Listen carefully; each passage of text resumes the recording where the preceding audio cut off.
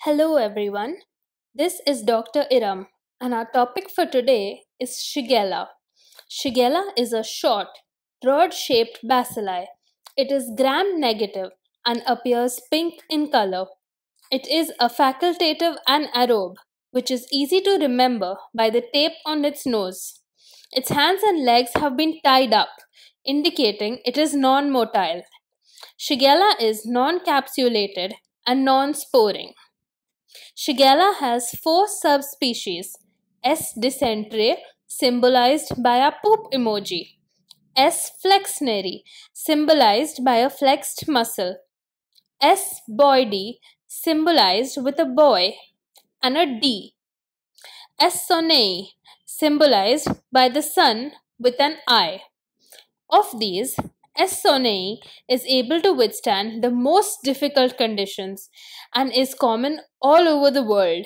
However, it is S. flexneri that is the most common in India. Shigella only infects humans and primates. It is primarily a parasite of the intestine. It is transmitted by the fecal-oral route from the feces of an infected person through unclean hands, food, water, and flies. It takes only 10 to 100 bacilli to cause the disease, meaning it has a very low infective dose. Shigella primarily infects children and the elderly, along with those having compromised immunity. Infection by Shigella causes bloody diarrhea with mucus, abdominal cramps, fever, accompanied by nausea and vomiting. Shigella usually invades the mucosa of the large intestine, gaining entry through M cells. This is mediated by a large virulence plasmid, which means that Shigella possesses many proteins that aid in its entry. It spreads through macrophages, which undergo apoptosis to spill out the bacteria. They enter the cells through junctional complexes, where they multiply. Remember, Shigella is non-motile, so it requires the assistance of actin to spread from cell to cell. It slides along actin stress cables, where it causes polymerization of the host cells. Another possible path of entry is through PMN transmigration. This might get a bit confusing, so I have highlighted the three important points to remember. Number 1 is a large virulence plasmid, number 2 is entry through M cells, and number 3 is spread through actin polymerization. Shigella produces two types of exotoxins: enterotoxin, called Shigella enterotoxin type 1 and type 2, found predominantly in S. flexneri. It also produces a cytotoxin called Shigatoxin, produced by S. dysentery. Shigella also possesses an endotoxin, which is released by autolysis.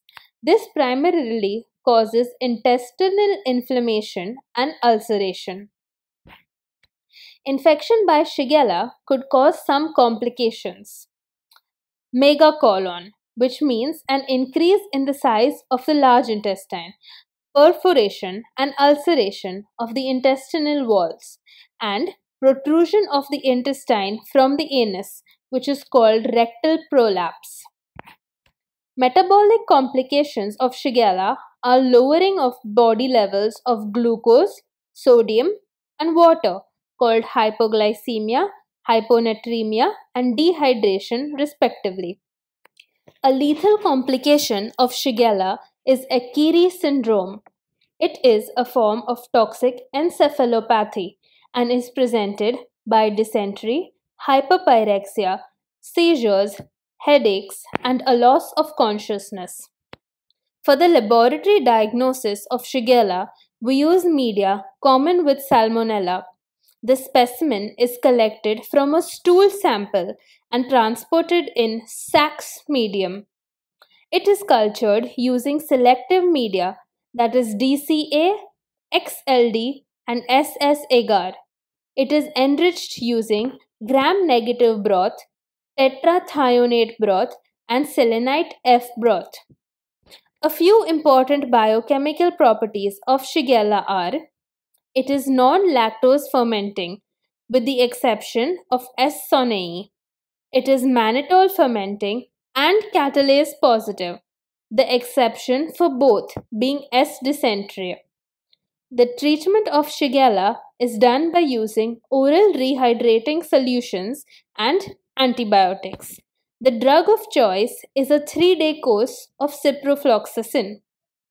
This may vary as per the strain, severity of infection, and the immune status of the patient. I hope this video helps you recollect everything about Shigella. It would be great if you could like this video and subscribe to our channel. So dear friends, stay safe and remember to wash your hands before you eat.